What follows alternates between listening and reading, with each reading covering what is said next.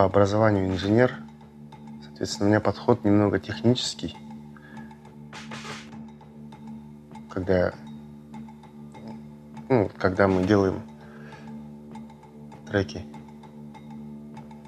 И все приходит в процессе.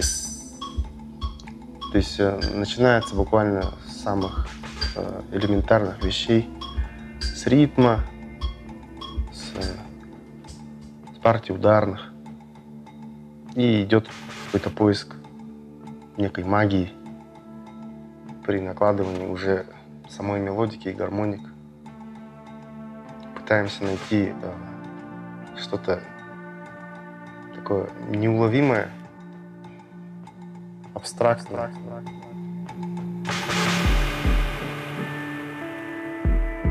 Потому что музыки много, и чтобы выделяться на фоне той, которая уже есть, необходимо постоянно что-то искать. Идти против себя, в каком-то роде идти против системы, чтобы раскопать то, чего, может быть, еще не нашли.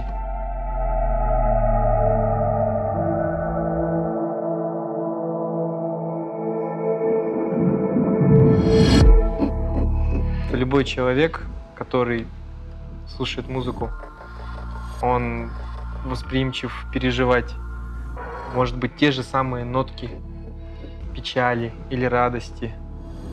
Пытаемся донести до слушателя какой-то позыв, наверное, или показать свои внутренние переживания.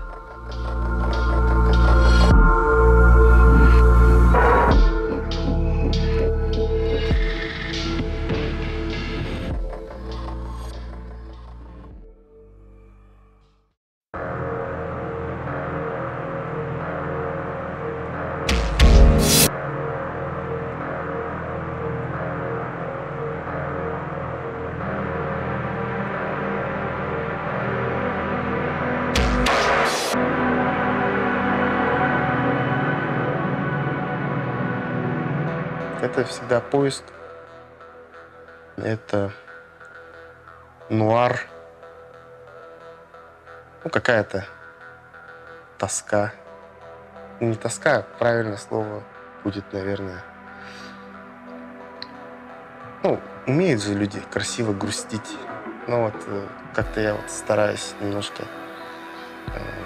показать это с какой-то такой стороны. С красивой стороны. Процесс очень быстрый, мощный.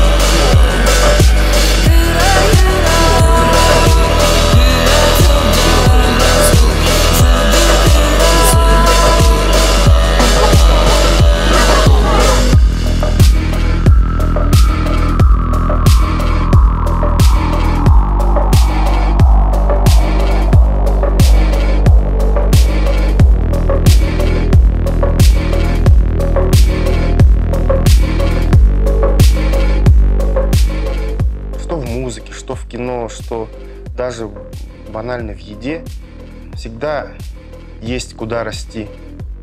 Надо, я считаю, стараться быть эстетом во многих областях. Человек, достигнув какого-то уровня, назад, вниз опускаться ему уже не захочется.